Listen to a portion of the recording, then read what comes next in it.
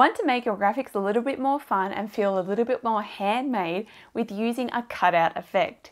Today we're going to look at how you can create a cutout effect in Canva. So making it look like you've cut around an element so that it's got that white cutout border around it, so it's got that really scrapbooky look to it. Normally if you just go and add a border to something, it's going to be a very clean rounded edge. But in this tutorial I'm going to show you how you can create that more jagged hand cut out look so that it gives it that more handmade scrapbooky feel. So let's dive into the tutorial.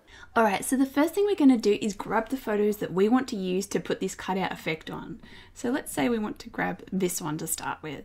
So what you're going to do is you're going to go and click on that photo, click Edit Photo and Background Remover. Now, next thing you're going to do is go and get a white box. So we're just going to go up to Shapes. You're going to make that white. Make sure it covers it really well. You can even make it the whole page if you want. And Layer, Send to Back. Now you're going to come up here to Share. And we're going to go to More here. And Copy to Clipboard. And press Copy to Clipboard. Now we can make a new page. You can always delete it if you wanted to. Then you're going to paste. So you can right click and press Paste. And it's going to place it in. Now it's a single object. So now we've got that white behind it. So now what we're going to do is go again to Edit Photo and Background Remover. But we're going to do something different this time. So now we're going to go click on these little sliders here. And you're going to click on the one that says Restore. And this is where you're going to go in and create that cutout effect. So you can go round. Now you want to do this carefully, but also not too careful, because we want it to have that sort of rough cutout feel. Now what you can also do as you go along, if something feels a bit off, instead of undoing, you can also use Erase. And this way you can get some straighter lines too, because you notice that with the Restore, it gives it quite rounded brush. So if we want some straighter lines, we can come in with Erase and go back over and cut some bits. So you can basically just jump between Restore and Erase to go around and create that cutout look.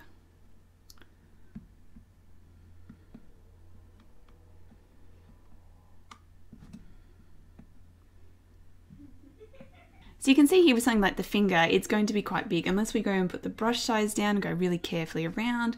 But that's a lot of to and fro, so we can just leave the brush size the same. Just go around, grab Erase and go back over it. And then we can also try and make it a little bit straighter. Because most of the time people are not cutting out things perfectly rounded, they're cutting them more out jagged with straight lines. So if you want to, feel free to do big areas. If you want to make more straight lines, you can go get a big area and go Erase, Erase, and make those big cutout bits. So once you're happy with how it looks, how that cutout looks, now you can go back. So just press this back button. Now what we want to do is make our background a different color so we can actually see it. And you can see your cutout. So now you can see if it's quite how you want it or didn't quite work. You may be experimenting in the start just to get a feel for it and the kind of look you want. It depends if you want it to have quite a lot of white around it or only a little bit.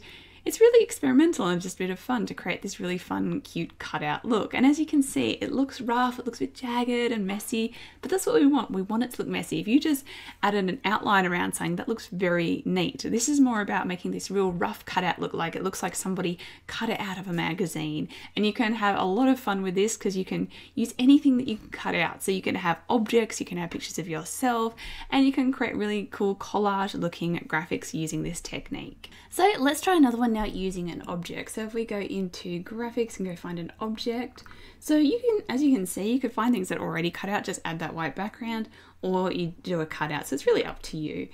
So let's just grab this one for example, and we'll go to Edit Photo and Background Remover. So if you've got something that already has the background removed or it has a white background already, obviously that's going to help you skip a few steps and make the process faster.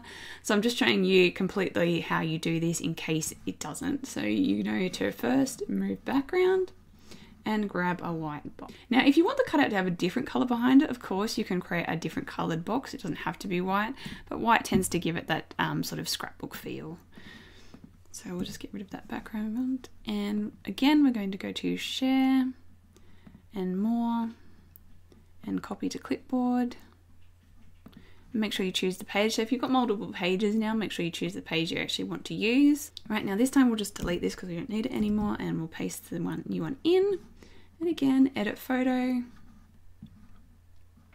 background remover, sliders, and let's get in here and start doing it.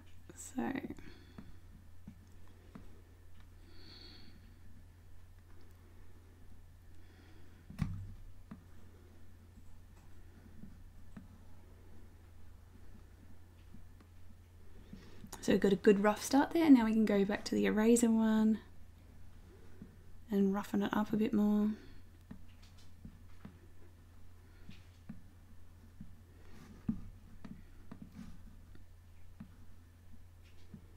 Alright, so let's go back and have a look at how that looks. Now maybe we'll put it over on this page with this one. And there we go. Now we've got 2 cutouts. And as you can see, it creates this real cool rough and effect that really looks like it's just been ripped out and cut out. And it's a really fun collagey effect.